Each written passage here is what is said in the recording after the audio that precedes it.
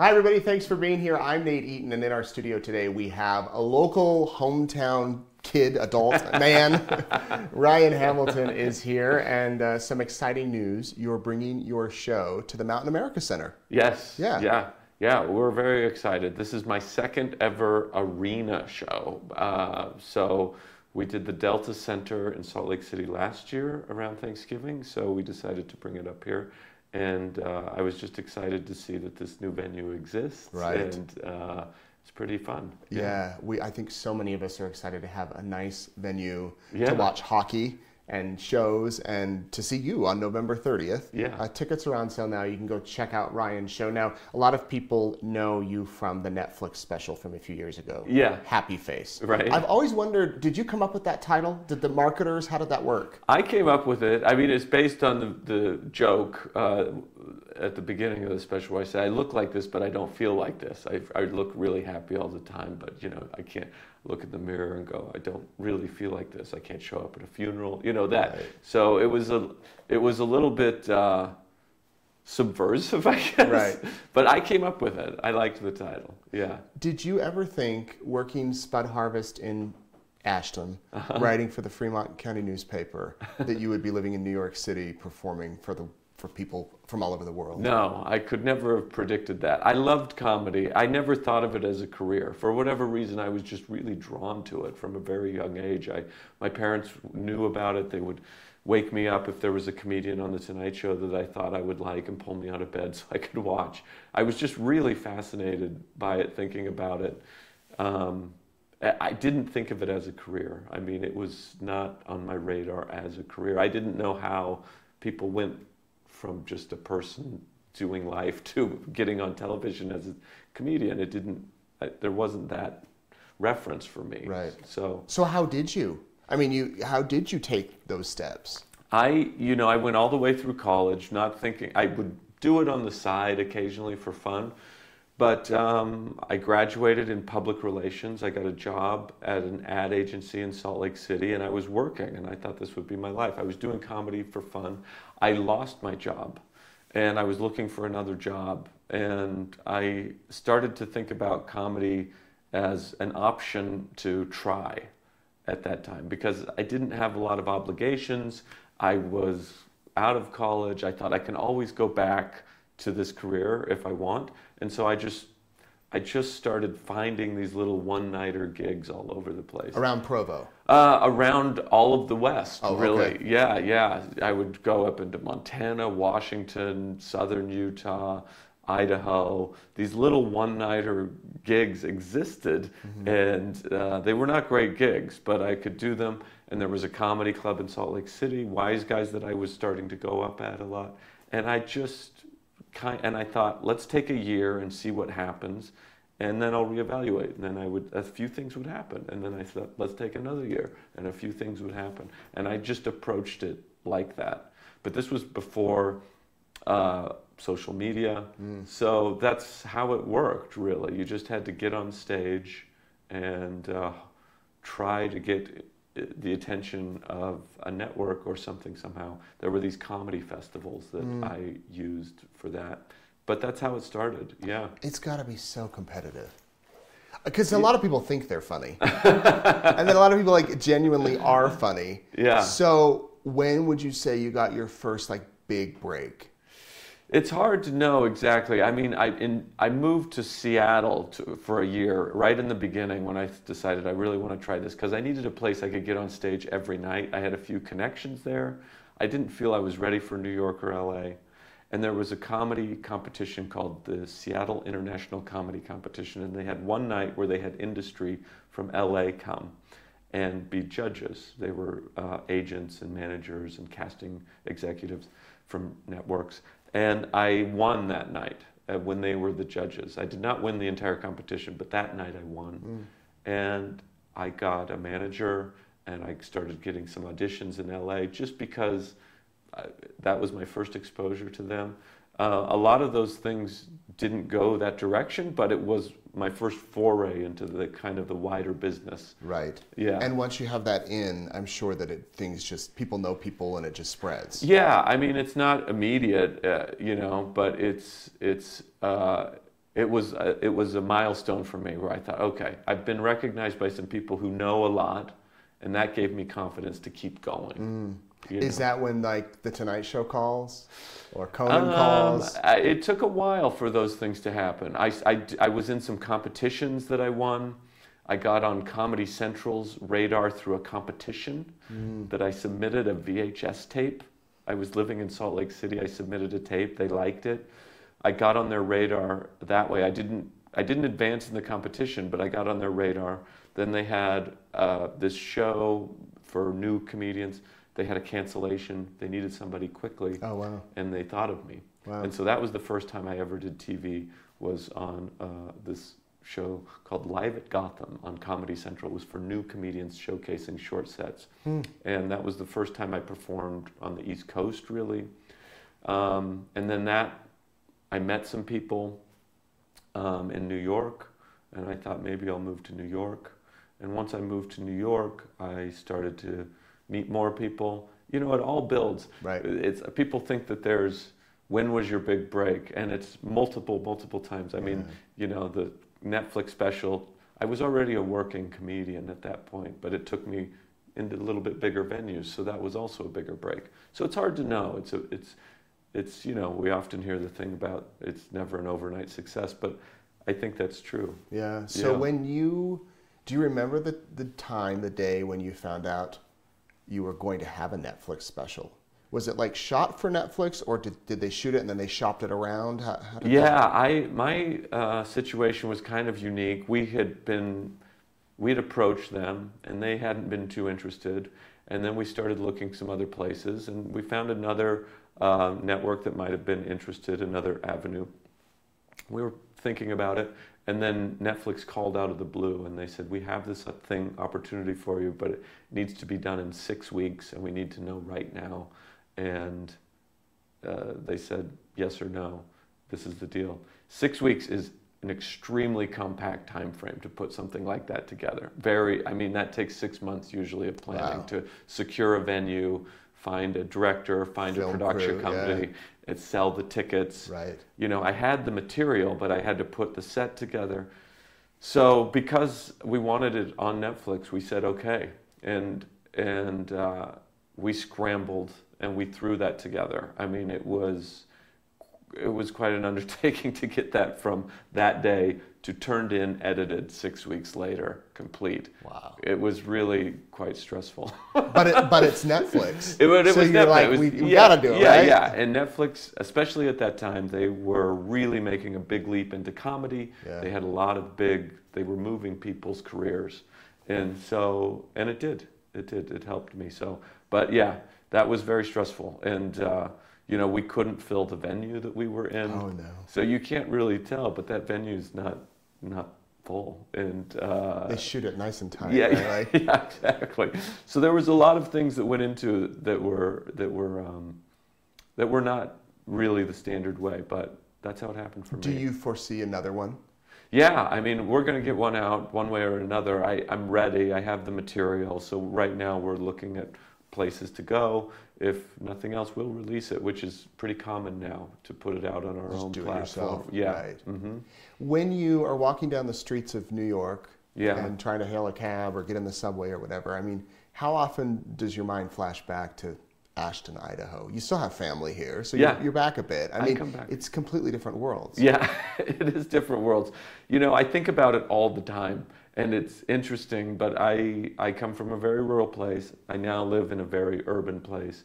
I get anxious there because I miss the nature and the quiet sometimes, but I also love it. But I see these weird parallels that is interesting to me. You know, where we're from, it's hard in a lot of ways. There's, you know, you kind of live or die with the weather and the seasons and the crop yields and things like that, and the entire community kind of rallies around that. And it's not necessarily an easy life. And I moved to New York and I realized that extreme urban situation is also a hard life. You know, it can be very difficult. And so I think the people who live in these two kind of extremes, they live there for a reason and a purpose, but they also are taking on a lot of hardships in their life. So I kind of see these odd, weird parallels. I think about that a lot. Right. But yeah, it's hard to understand my friends when I tell them. They can't understand where I'm from, you know? They just can't grasp it. All I see are potato fields around me, and that's where I grew up. But, you know, we weren't a farming family, but I worked on the farms. But, yeah, I think about it all the time. It's still, the roots of me are here, but I live in this other place. Right. Yeah. You wrote for the newspaper as a teen. You worked at Channel 8 News when you were in college or high school? I started working there. I mean, you can drive. Can you still drive here when you're 14? I think so, and I think you can work spud harvest like when you're 5 or something. Yeah, exactly. So I had my driver's license when I was 14, 15 years old, and I had this column in the newspaper around then. And I think maybe 15, 16 years old, the TV station called me and said, "We hear you're interested in journalism. Can we train you up?" And I said, "Okay." And I had a car, so Friday night I would drive around and shoot high school sports. They'd give me an assignment. They'd just let me have a camera at the house. And I would do that every Friday night. And I did that all the way through high school, even a little bit into college. Are you still interested in news? Yeah, I like the news. I like the energy around a newsroom. Right. I like what's going on in a newsroom. That's what kind of drew me to journalism. Is just every day is different, and it's exciting, and it's never boring. Yeah. And comedy's also like that because you're in front of a different audience every night. Every show's a little bit different. So I see some parallels. I hate to say that when I first heard that you had been hit by a shuttle bus, that I immediately thought, he's going to work that into his show. Assuming you were okay and everything. Right. Has that been true? I mean, do you use that? Yeah. And how are you doing, I should ask first? Oh, I'm doing much better, thank you. It really threw me for a while. I couldn't work for months and months, but I learned a lot. I've recovered very well. I have a steel plate in my arm. I had 10 broken ribs, a punctured lung, but I'm very lucky. I had no head trauma, nothing like that. You know, I was a pedestrian that got hit by a bus in the crosswalk with the light. I had the light, and so it was. I was in Los Angeles. It was just kind of a fluke, crazy thing, and you never know what's going to happen in life. But I'm grateful that I'm healthy and I'm able to work again, you know. So I just wanted my life back, but I'm doing okay. And to answer your question, it's in my act. I talk about. I have a lot of. I mean, I could do nearly an entire show just of that. Right. I sometimes choose not to because it's a pretty heavy topic. Right. It can be for the audience, although they're laughing and it's very funny. Right. It can get to feel like a lot. So. Yeah, it's interesting, but that's where all my act comes from. It's just whatever's going on in life. It seems to be seeps into my act. You mentioned happy face, how you always, aren't happy. You always don't have a perma smile on your face. Yeah. And I, there's a song called "Comedian" out there about how the funniest kid in the class is really maybe the saddest inside, or maybe the most introspective inside. I mean, comedians often are really deep thinkers, and there's another side to them. Have you found that in your career as you've worked with other comedians that they might be hilarious, Robin Williams or people like that, but there's a lot more to the surface than the surface. Absolutely, yeah. I mean, I think a lot of comedians. It's hard to put everybody under one umbrella, but a lot of comedians, I think. And I feel myself this way, that yes, we're very funny, but I was more observant than I was extroverted, And so I like to observe and I like to see what's going on, and I would think of funny things, and if I had an opportunity, I would say it, but it wasn't like I was in front of people all the time, People I grew up with are often surprised that this is the career that I have now, because I don't think you would have predicted it, knowing me as a young kid. Right. But I liked to be observing and filter that and get it out somehow. Yeah. How do you become friends with Jerry Seinfeld? How does that work? Well, it's not something I set out to do. Right, I will be his friend. It was very surreal, but a friend of mine named Gad Elmaleh, he is a very famous comedian in France. He moved over here to the States for a period of time to have a career in English, which was quite an interesting move and very difficult. He's doing comedy in a second language, but he's a huge star in Europe. And he came over here, and he knew who I was. He's a student of comedy, so he'd studied a lot of American comedians. And he befriended me, and we became very close friends. And he's friends with Jerry Seinfeld. And I was opening for Gad at Carnegie Hall, and Jerry was there, and Gad introduced me. Wow. And Jerry watched my set, and as I came off stage, he was right there, and he said very nice things. And I get compared to him a lot. Yeah, yeah. And we went in the green room after the show, and there was a lot of people there, a lot of celebrities, and Jessica, Jerry's wife, goes, "You remind me so much of my husband," and I felt myself kind of like, oh, I never expected this moment ever. Right. I'm always trying to be myself, but I've always been compared to him. And I looked at Jerry and I said, "Yeah, I see this, I get this often," and I was kind of embarrassed. And he said, "Really? I don't see it." And everybody laughed, and it was just kind of a nice moment. And I ran into him on the street a couple of days later. Just randomly? I was at a comedy show. Oh, okay. But I had never run into him before. I'd been living in New York for years. I'd never run into him. 2 days later, I was coming out of Gotham Comedy Club, where I had my first television appearance, and he was walking in. And he pulled me aside. He said, "Hey, I just want to tell you, we were talking about you at dinner." And he said very nice things to me about, my set. He was just very encouraging. And then he said, "I got to get on stage, but nice to see you." And then a couple of days later, Gad called me and said, "Hey, we got an invite to go hang out with the Seinfelds at their place." Oh my gosh. So I went over there and got to know them a bit. And then Jerry asked me if I wanted to, open for him, go on the road with him. So we became friends, and I still get to open for him. I just worked with him a couple weeks ago in New York. And it's been surreal and odd. I happen to live just really close to him. I didn't know this. So we get to see each other in the neighborhood and go to breakfast sometimes. And he's just become he's become a mentor, really. He's helped me learn how to balance my life with comedy. He's taught me a lot about comedy, but he's really a student of all aspects of it. And I've learned a lot from him in that regard. That's so great to hear, because it could have gone the other way, not with him, but with anybody, where someone you've grown up watching or you really like, you meet them and it's a disappointment. Right. But the fact that he took notice in you, complimented you multiple times, and then said, "Come out with me." Yeah. You should come to Idaho Falls with him. You should do a show together. That would be great. I would love that. He's traveling around a lot.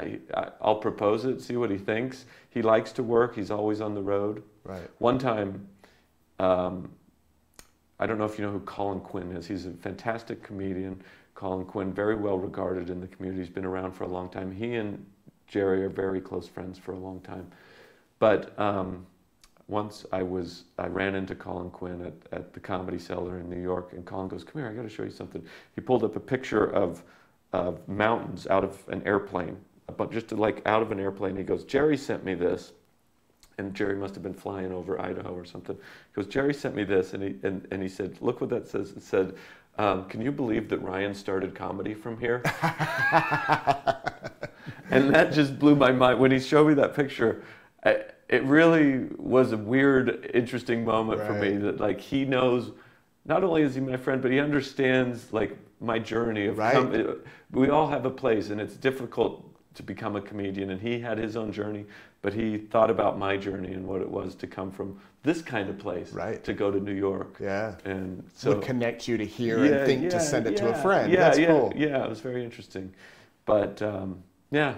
What's your ultimate dream? I mean, would you love a late night show, doing it every night, or traveling? What would be your dream? I love live performing. I mean, I love to perform in a theater for people who know who I am. I get to do that now. I would like to continue to just grow that. I have ambitions to sell a TV show or something, do something scripted, maybe in the streaming world, a limited series. Now I have some ideas, and we're always working on that. So right before COVID, we were getting close to really pursuing that and had some interesting avenues and opportunities. And we're just starting those up again now. So I really want to get another special out, and that's in the works very soon. And then I would like to pursue some scripted things. And but I love just being able to perform live and tour, and I think that's what I always wanted to do. So. And when you say scripted, for people watching, that's more like a series, right? Like you'll be acting. Right, exactly. Yeah, exactly. Something, that we came up with that has a storyline. I think it would be interesting to explore where I'm from in Idaho, and being a comedian and coming from there. We've seen comedians a lot in New York City and places like that on television in those types of shows. I think I have a unique kind of perspective of where I came from, so I would love to. I mean, that's kind of the idea that I would like to get something out there like that someday. We'll see. Who knows? Well, that would be fun to watch. Yeah. So you're here November 30th, Mountain America Center, the Hero Arena, and tickets are on sale now. If you're watching, you can go get them. It's Thanksgiving weekend, so a lot of people will have family here gathered together. It'll be cold. You can go inside the arena and feel warm, laugh a lot. I know it's several months out. I mean, have you started to prepare? Do you know some of the material, or is that in the works? I mean, I'm always adding. If you've seen me before, there will definitely be new stuff. So, I mean, and hopefully a lot of it. I'm always constantly adding new material. So it'll be the latest stuff I have, and definitely will be stuff that you haven't seen before. So. And kids of all ages.